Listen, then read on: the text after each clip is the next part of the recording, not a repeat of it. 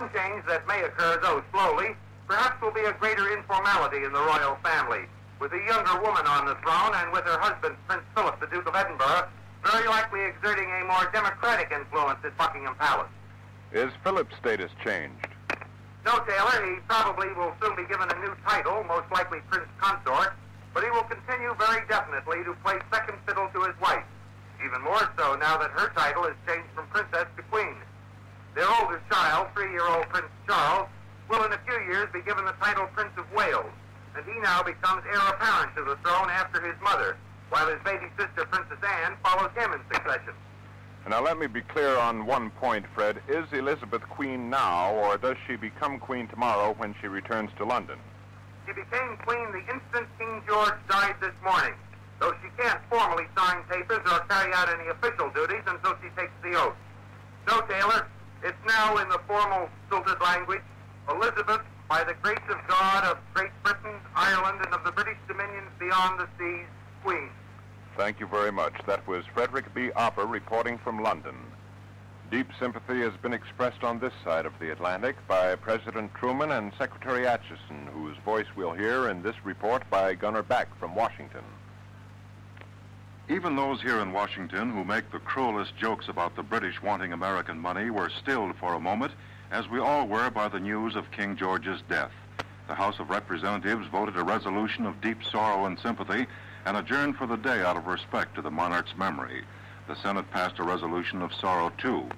It was felt King George had stood well for those things that brought his country through the hard years of his 15-year reign: simple goodness, courage, devotion to duty. Members of Congress recalled his visit here 13 years ago. A Senate member then was Harry S. Truman, who today, as President said, he played his part nobly. For the new Queen Elizabeth, whom we all saw last summer, Mr. Truman asked God's blessing. Secretary of State Atchison, who'll speak for Mr. Truman in a moment, felt King George had shown spirit. It is a characteristic English spirit, and the King possessed it in abundance. The President has expressed for all of us our deepest sympathy to the royal family and to the British people. May God bless the young Queen and grant her the strength and wisdom to fulfill her high responsibilities as her father did before her.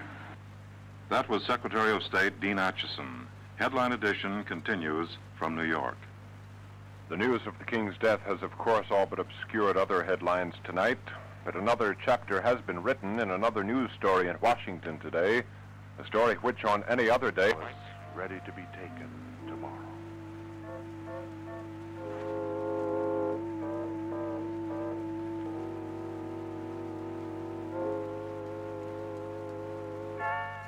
That night, tramping beside what was left of his battalion, boys turned into veterans overnight, young Major Howe was struck down by one of those same Nazi snipers.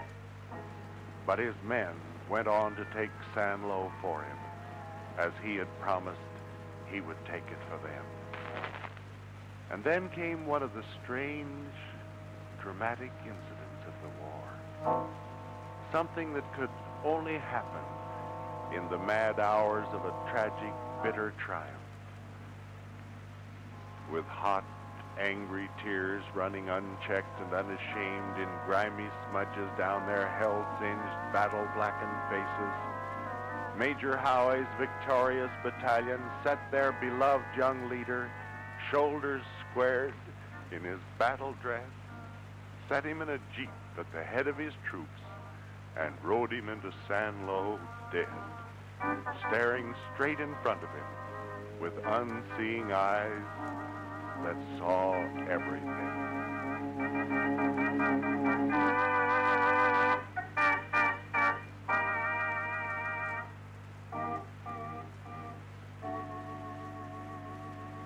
So they kept the promise he had made to them, kept his promise for him, brought Major Howe in heartbreak triumph into the shattered town that he had most surely taken.